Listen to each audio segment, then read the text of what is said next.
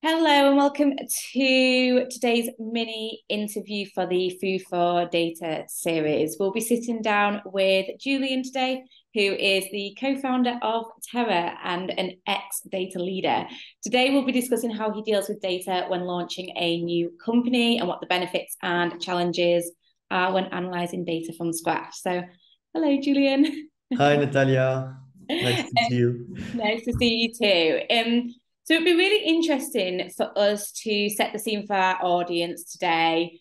Could you tell us a little bit about your background and some insight into Terrah? Yes, sure. My name is Julien. I'm French. I'm 34 years old, and I graduated from engineering school a bit more than 10 years ago already. And I quite quickly joined the data scene before even it was like so hype in 2013 at Criteo, digital marketing company, where I joined as a data analyst. And quite quickly, I built a team of data analysts that are would be called now data scientists, um, and um, and moved to another company called Glovo, where I was recruited as the head of data.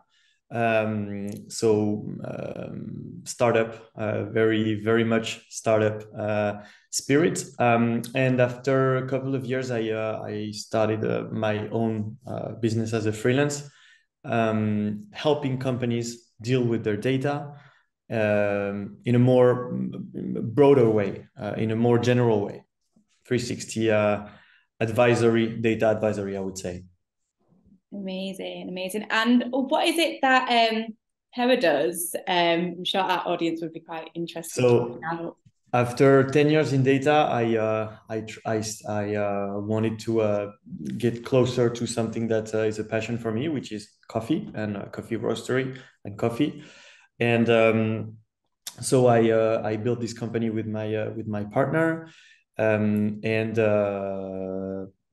Terrah is a pretty simple company in a way that it's a coffee roastery, and we also source chocolate from Colombia.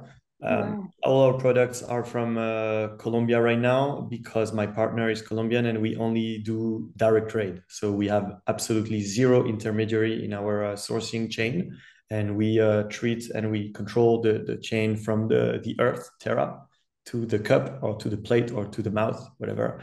But it's a direct sourcing and ecological and sustainable company. Amazing. Sounds very, very exciting.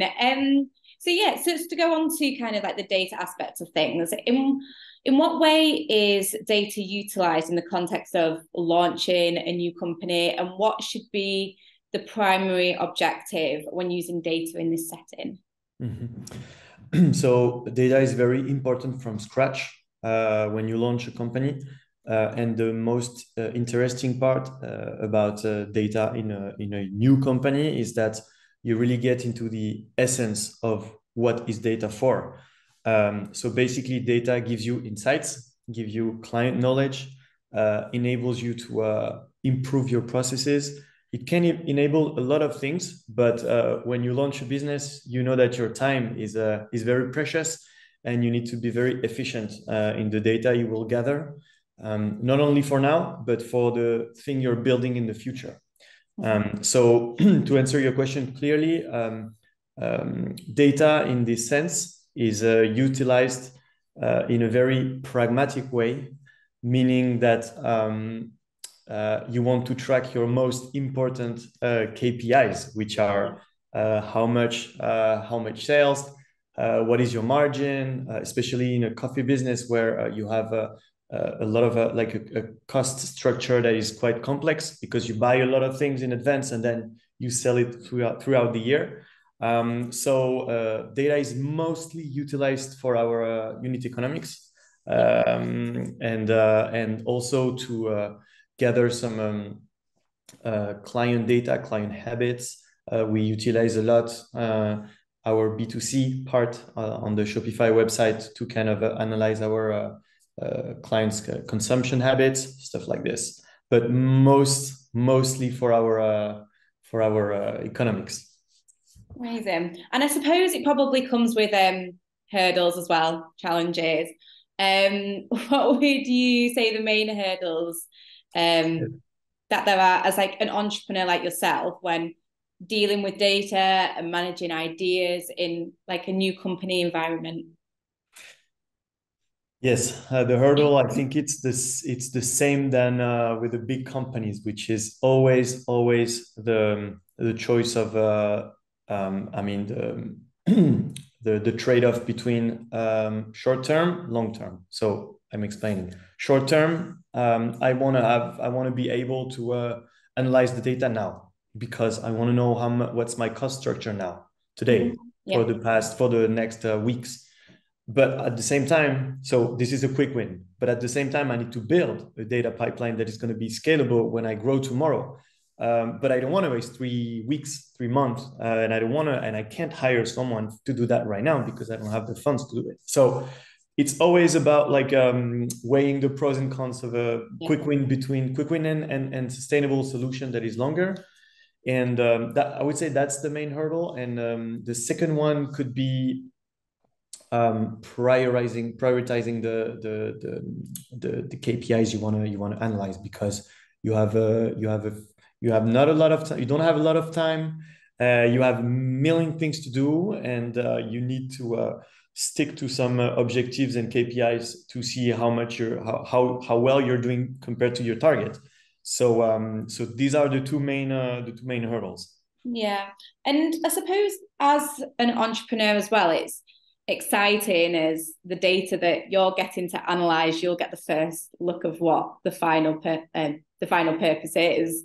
And let's say probably say what are the other benefits of being able to analyze data from scratch and being able to do it this way instead of being in like, another organization like you have been in the past. Mm. Well, it's a little bit like when you build a house from scratch. Like you have a field and you can build it exactly the way you want.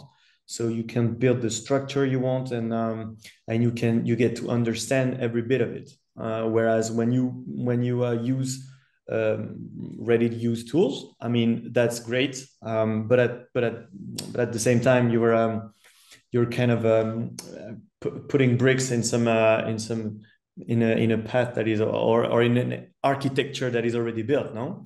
Whereas now you understand that why, for instance, why is the structure of data so important, why I mean how the data is constructed, what do you want to record, what do you want to keep as a data for now and for later. You get to see what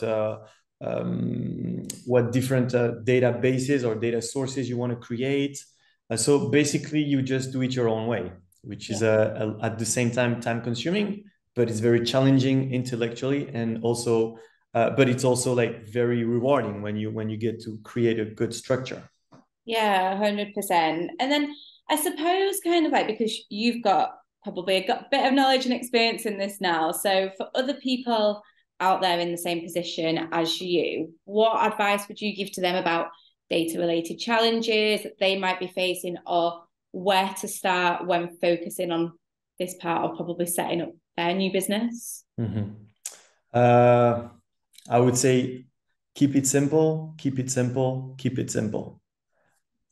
Great advice. It's very easy to make it complicated. It's much more complicated to keep it simple, because simple means that you commit to something that you can track.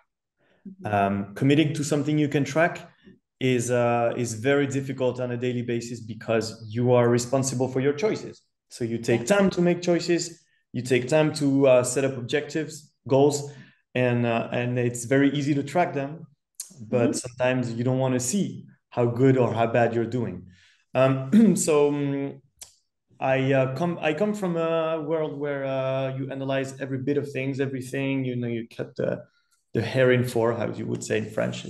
But it means that you kind of, you make a, I don't know, you're like focusing on small things and tuning some things, etc. But here we are cutting all the all the peripheral things, we're cutting it. We just keep the core. We keep it very simple, and that's how you run a business first, and that's how you analyze. I mean, that's how you use data the best way possible, especially when you launch a business, when you need to be very focused, very pragmatic, and very straight to the point. No, I like it. Well, you heard it here first. Julien says keep it simple, so we should keep it simple. I remember you giving me that bit of advice when we spoke a couple of months ago as well. That has stayed with me. But no, thank you for joining us today on the Food for Data interview series. Hopefully our audience will get some insight into, if they're thinking of starting up their own business and they come from the data world. So yeah, thank you. Thank you very much. My pleasure. Thank you so much.